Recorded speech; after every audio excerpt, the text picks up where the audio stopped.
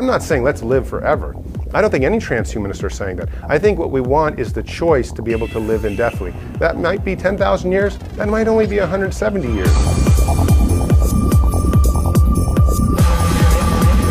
Hi, I'm Zach Weissmueller for Reason TV. We're here with Zoltan Istvan. He is a philosopher, futurist, and writer of the book, The Transhumanist Wager. He's also announced his intentions to run for president with the Transhumanist Party. Zoltan, thank you very much for talking to us. Thanks for having me. What is transhumanism? Is it a political ideology? Is it a social movement? Explain what it is. Well, it's really all of the above, but I like to just refer to it as kind of an international movement of people that are trying to use science and technology to radically enhance the human being and also enhance the human experience. But it's really about using science and technology to improve the species itself. What are some examples of how you would do that? One of my favorite examples is heart disease. They have been testing out robotic hearts in France, and heart disease is the #1 killer in America. At some point in the future, hopefully within 10 years, we will electively start having heart transplants with these robotic hearts. And this is a classic transhumanist technology that could literally eliminate heart disease. Just to get a little background on you, you were a National Geographic reporter, a kind of world traveler. How did those experiences bring you to transhumanism? One of the stories I was doing was in Vietnam on bomb diggers. We dropped, millions of tons of bombs on Vietnam. About 10 or 15% of those bombs went unexploded. And I was doing a story on the locals that are digging up these unexploded bombs and selling the metal for money. I came very close to stepping on a landmine. My guide pushed me out of the way while I was on assignment in the demilitarized zone there in Vietnam. And after 4 years of doing some really heavy reporting, including covering the Kashmir War, I just kind of thought I was sort of done with dangerous things, and I want to actually contribute something that, in case something bad did happen, I could actually, help that movement forward. And transhumanism is really, I say, the #1 goal of transhumanism is trying to conquer death. So that is the stated goal of transhumanism, is to actually overcome death? Well, that's certainly, I would say, the top priority of most transhumanists, but the goals of transhumanists are pretty varied too. I'd say a lot of them want to also improve their life. Some want to completely eliminate suffering. Others just want to have it so that they could have kind of new body parts so they can do incredible things, new sports, run as fast as cheetahs. I mean, these are all things that are part of the transhumanist future. So there's a lot of reasons for doing it, but I'd say the #1 reason is transhumanists would like to overcome human death.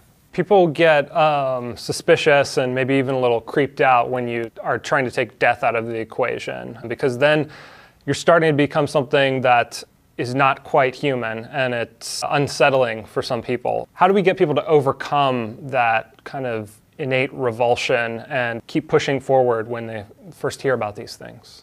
To begin with, the very best way to do that is to try to change the kind of the paradigm that we sort of all believe in. America and many places around the world are quite religious, especially America. I was just writing an article, the poll said 83% still are declaring themselves Christian. And that makes it hard to want to take death out of the equation, because a natural part of the Christian ideology is to die and to eventually reach an afterlife with God.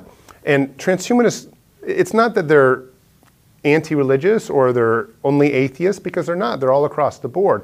But overcoming death is not something that's associated in a kind of a religious framework. They simply associate it with wanting to just live indefinitely because they love life. And so I'm trying to, as a transhumanist, tell people the same thing. It's not that wanting to live indefinitely is something that is going to intrude or conflict with one's religion. It's just something that is the kind of evolving nature of the species. And if you can get people to think like that and not see it in conflict with their ideologies, then I think they're going to be more on board with saying, yeah, it's good to live 150, 200 years. And again, I'm not saying let's live forever. I don't think any transhumanists are saying that. I think what we want is the choice to be able to live indefinitely. That might be 10,000 years, that might only be 170 years. Do you think most people want to live for thousands or tens of thousands of years? Absolutely. I'm convinced that what has happened is we have been taught that we should die. We have been taught the this taboo of living indefinitely or having too much power, because after all, except for the last few hundred years, we've been a species that's been subject to diseases and war and lots of terrible things. Once people think it through, and once people realize that this science and technology is actually here, and certainly will be here, I think, in 10, 20, 30 years when they start stopping aging and reversing aging, they're going to start saying, wow, this is great. Yeah, I can have multiple careers. I can have more time in my family. I can watch my kids, grow to whatever they want to do. We talked a little bit about the kind of sense of disgust or revulsion people just innately feel when they think of something that's in between human and non-human. And there's another group of people that face that in a very real way by defying categories, and that would be people in the transgender movement. And you wrote a very interesting article for Psychology Today about the overlap between the LGBT movement and the transhumanism. Could you explain that a little bit? Why do you see common ground there? The LGBT movement and transhumanism has kind of a common bond in fighting for basic civil rights, to do what they want with their bodies. We generally call this morphological freedom. And this idea we have the right to do with ourselves whatever we want as long as it's not hurting someone. And so I believe that we should try to merge the movements a little bit more and use each other as a way to open up the dialogue, because the LGBT movement is also going to be changing because of transhumanism. We're moving to a world where there's going to be post-genderism. There might not be gender. There's going to be this ectogenesis concept, or artificial wombs. They're going to have designer babies that might not even have a uterus in them because some women don't want to have menstrual cycles. We're getting to a world where science and technology could be drastically changing the human being, such that the LGBT movement will have to transform itself. And frankly, it's going to become, it's going to merge in a way with transhumanism. What does the government's role and politicians' role need to be in this? I tend to think that it's best when government sort of stays out of the way. But I think one of the main things that we're pushing for is, for example, we're involved in all these far-off wars all over the place. America is. I would have suggested that we take a significant portion of the defense budget, and I don't mean a giant portion, but just a portion of it, and instead of spending it on far-off wars, we spend it on life extension medicine. This is something that we can directly do for the people. We can improve their health. If we spent $1 trillion in the life extension industry, I'd say within 10 years, we would literally conquer human mortality. From my perspective, it seems like the government gets in the way of a lot of the innovations that you're talking about. When we see things like 23andMe, which is a technology that allows you to look at your own genome, FDA put the kibosh on it. Genetically modified organisms, there's this ongoing fear and legislation surrounding that.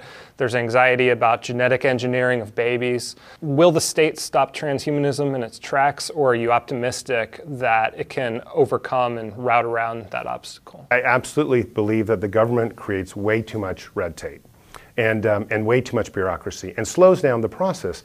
For example, when George Bush stopped for stem cell development for 8 years, we lost ground in that technology, and that technology is now promising to be one of the most important technologies of the 21st century. I think they get in the way, and they shouldn't be allowed to get in the way. I have actually advocated for some type of policy that would say it's actually illegal for government to get in the way when it concerns life extension medicines and technologies. Looking forward to, let's say, the next 5 to 10 years, what are the most promising technologies in achieving life extension? 3D printing of organs.